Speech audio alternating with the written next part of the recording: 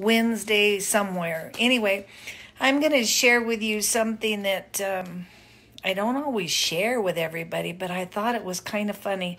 You know, have you ever seen... Well, yeah, you've all watched cooking shows on TV and how the kitchen's pristine and everything's where it's supposed to be, and it looks kind of cool. Well, I'm having a couple people over for dinner tonight. Shh, don't tell anybody. But it'll be less than 10. And anyway, look at my kitchen. Here it comes. Here it comes. Look at this. Look at this mess. Look at... I've been lazy for a couple of days too, and you know what? Look at this. Look at this mess. Look at it. You know what? By the time people get here, it's going to look way good. And there's going to be some good food. And it's all going to be cleaned up. Hey, Kathy Wilkes, Sulphur Springs. Jackie, hey, Sulphur Springs, Winsboro. Where you living, Jackie? Anyway, I just had to share this. My nasty kitchen. There you go. But what the Lord had laid upon my heart today is that even though that kitchen is a mess... Pretty soon it's going to be all cleaned up. There's going to be food coming out of the oven and off the... Oh, Weatherford, Jackie, hey. So there's going to be food coming out of the oven and off the stove that's good, and the kitchen will all be cleaned up. And then I got to get some... That didn't look good. There. I was looking sick because it was so bright. Anyway, that it's all going to be cleaned up. And the food will taste good, I hope, I pray. And the table will be set. Look at my table now. Look at this. It just... Plants. Remember how to make tea pitcher. I use as my camera stand now. Bible. Anyway. It's kind of fun, huh? And it's like... that's what the Lord prompted me today. And it's, you know, it's a great day. I feel good. I feel happy. I feel like I finally let the Lord have all this stuff that's trying to be making me crazy.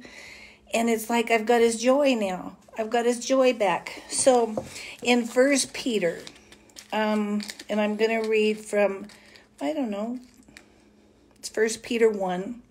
And I'm going to read out of the Message. And I love what this is because I think this is hope for today. What a God we have, and how fortunate we are to have him, this Father of our Master Jesus.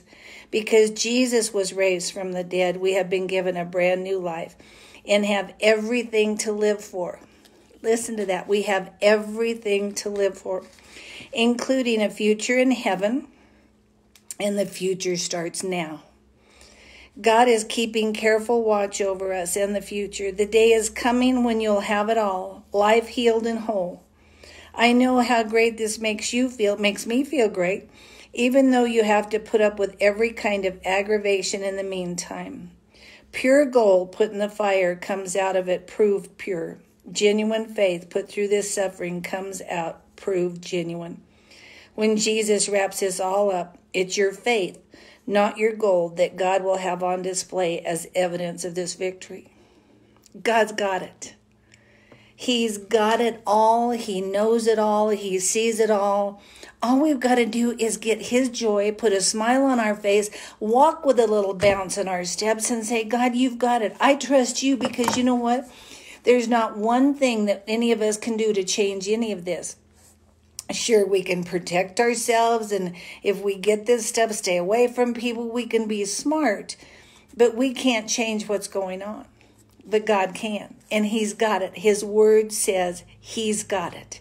So we've got to have faith in him and trust him, just like I hope you have faith that my kitchen's going to be cleaned up pretty soon before company comes, and I'll have some food coming out that's nice and warm and hot, and it'll all be fine. So come on. I had a text today from a dear friend, and she said that as she was going through the checkout line at Walmart, she asked, thank the cashier for working and doing everything, and the cashier started crying. And she said she's been screamed at, yelled at so much that she's just broken. And you know, when we go through the line at the store, when we see anybody, just put a smile on your face. Ask them how their day is going. Ask them, can we do anything? Is there anything we can pray with you for? Come on, we can make a difference. So stop and put your faith in Jesus Christ, because he's got it all. So, you know, Lana, hi. Alice, hi. Jackie, Weatherford, Texas. These are a lot of people, old friends, new friends, dear friends. Thanks for joining me. Thanks for watching. Please go and read 1 Peter. And I want to read it again, the part in the message, because I love it. What a God we have. What a God we have. And how fortunate we are to have him. We're blessed.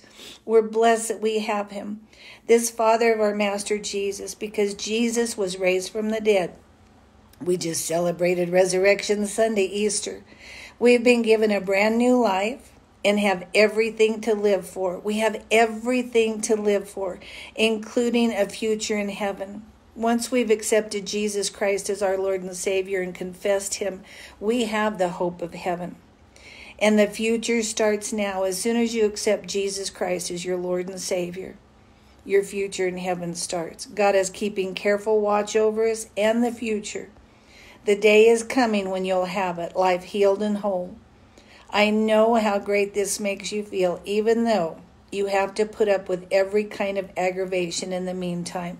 We're putting up with aggravation. So know that God's got it. He's seen it all. He's watching it. And you know what? He's watching me to see how I handle it, to see how I do this. He's watching you to see how you do it. So care about somebody today. Love on somebody today. Pray for somebody today. And if you need prayer, private message me about anything, or you can call me, 970-302-6282.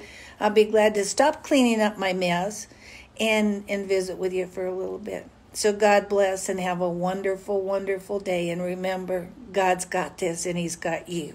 Have a great day. Bye.